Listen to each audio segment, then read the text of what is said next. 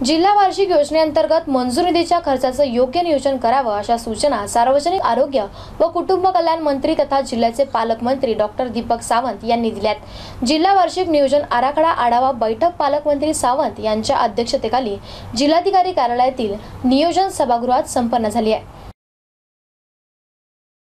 जिल्ह्याच्या वार्षिक नियोजन आराखड्यानुसार सरकारकडून जो निधी वर्ग होतो त्याचं नियोजन या बैठकीत केलं जातं। विकास कामांचा प्राधान्यक्रम निश्चित करून तसेच विकास कामे सुचवून ही कामे जिल्हा नियोजन समितीच्या माध्यमातून केली जातात।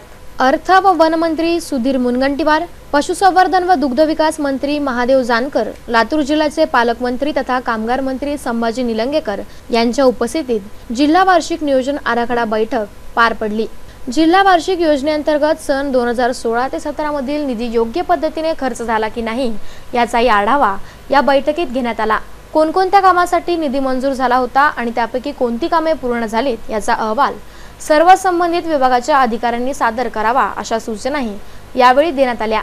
जिल्हा वार्षिक नियोजन आराखडा बैठकीला विभागीय आयुक्त डॉक्टर पुरुषोत्तम भापकर, जिल्हाधिकारी नवल किशोर राम तसेच मराठवाड्यातील 8 जिल्ह्यातील जिल्हाधिकारी आणि अधिकाऱ्यांची उपस्थिती होती।